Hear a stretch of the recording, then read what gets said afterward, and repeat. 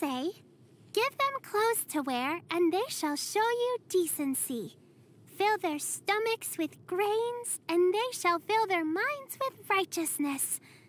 And that's why you have to eat a decent meal and dress right for the weather when you're out in the wild. Huh?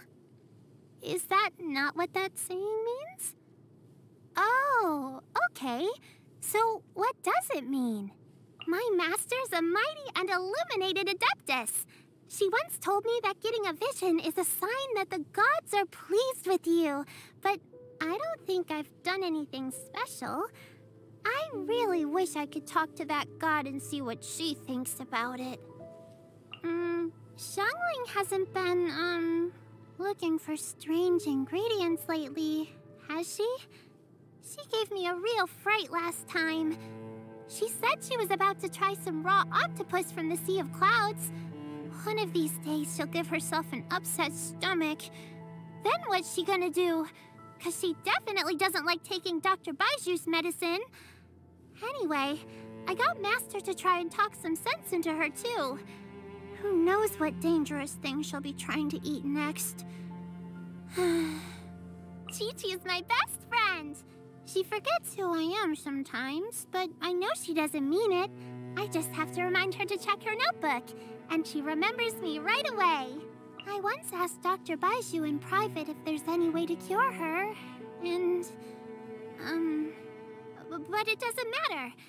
I'll probably have to keep reminding her who I am for my whole life, but that's okay. Dr. Baiju's prescriptions are pretty effective. They're bitter, that's for sure, but they always say that about medicine. The bitter, the better. So, I get it. Huh? Too bitter for you? Don't worry, I've got some candied dates here.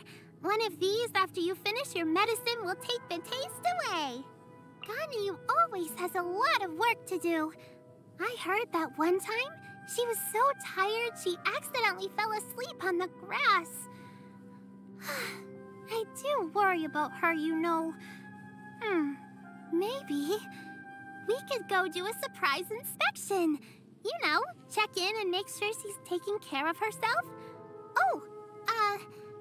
Wait a minute. I'll go get some of her favorite plants for her to eat. Kaching's a very thoughtful person, and she always does a good job of everything. She also makes sure to pay Master a visit at every festival. She's what you call a bastion of piety.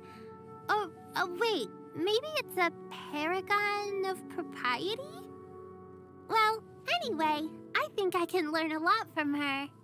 Now, Yunjin's really good at spear dancing, and her Liyue opera performances are very popular. Master even takes me to go see them sometimes. You won't find an empty seat when she's on stage. But, does anyone understand what she's singing about? Eido's ship is amazing! If I hadn't promised Ganyu that I wouldn't go on board anymore, I know exactly where I'd set up my own little bed.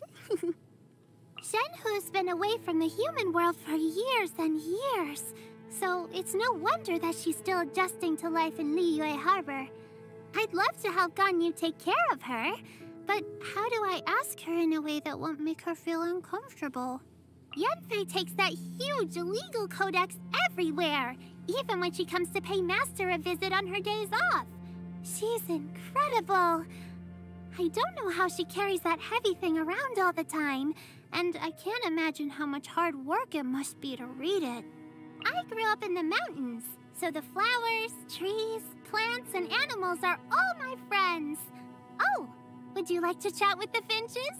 I can take you to them, and I can also help translate for you. Come on, it'll be fun! But first, let's get some grains as a gift for them. There are adepti everywhere in Liyue. I've met loads of them. Auntie Cloud Retainer, Uncle Mountain Shaper, but Auntie Cloud Retainer's my favorite. She's given me all kinds of adepti gadgets and taught me all about how to use them. I've learned so much from her,